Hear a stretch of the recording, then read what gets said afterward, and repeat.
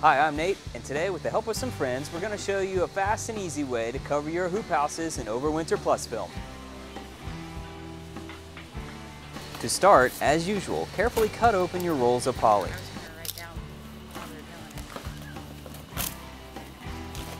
So we use the wrapper here to protect the corners, because it will catch on these corners here since there's the wiggle wire and some of the bottom cams sticking out. Be sure to check the path between your houses for any objects, loose fabric pins, etc. that might snag your poly as you roll it out.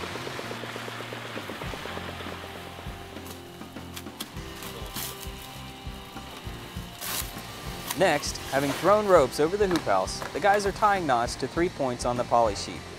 One on each end and one in the middle. So in the middle here, pull it together. Something we can tie the rope around. We loop it around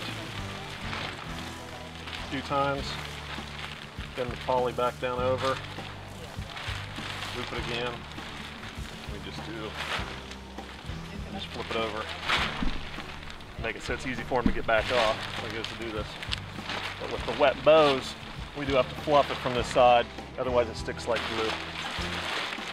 Once the knots are tied, the three-man team on the other side of the hoop house begin to pull while the poly is being fluffed from the sending side. This fluffing action keeps the poly from sticking to the morning dew that has condensed on the hoop house bows.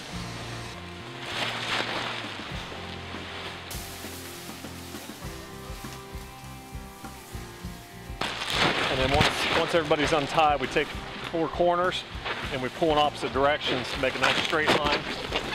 What we do is we use one of these folds and we'll line it up so we got enough hanging over on either side. Once the first layer, in this case 2.5 mil OverWinter Plus film, is aligned, several securing bars are placed before the second layer is put on. The second layer, in this case used for insulation so the guys can grow all year round, is 3 mil OverWinter Plus. The 3 mil OW Plus provides the strength to overcome the Indiana winters and is removed in spring, leaving the 2.5 mil first layer to provide protection from the cold until removed in late May or June. This combination of 2.5 and 3 mil OW Plus has replaced this grower's previous installation of 2 layers of 4 mil regular OW, saving them considerably in cost while still providing increased security from the weather.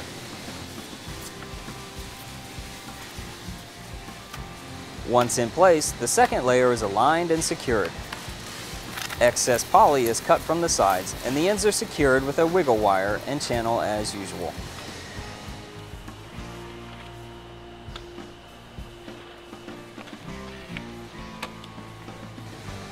Thanks for watching.